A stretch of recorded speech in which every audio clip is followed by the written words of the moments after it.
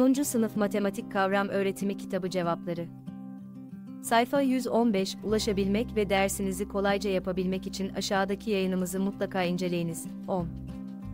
Sınıf Matematik Kavram Öğretimi Kitabı Cevapları. Sayfa 1152. Yönerge, görsel 3D tangram parçaları ve bu parçalarla elde edilmiş bir kare verilmiştir. Bu parçaları kullanarak aşağıdaki soruları yanıtlayınız. 1. Görsel 3'te verilen tangram parçalarından herhangi iki tanesini kullanarak dikdörtgen oluşturunuz. Cevap.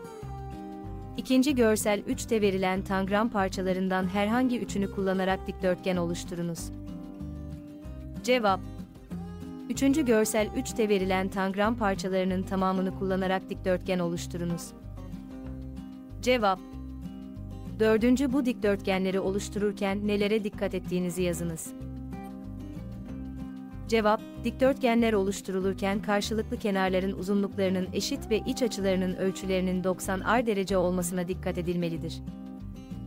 10. Sınıf Matematik Milli Eğitim Bakanlığı Yayınları Kavram Öğretimi Kitabı Cevapları. Sayfa 115 ile ilgili aşağıda bulunan emojileri kullanarak duygularınızı belirtebilir, aynı zamanda sosyal medyada paylaşarak bizlere katkıda bulunabilirsiniz.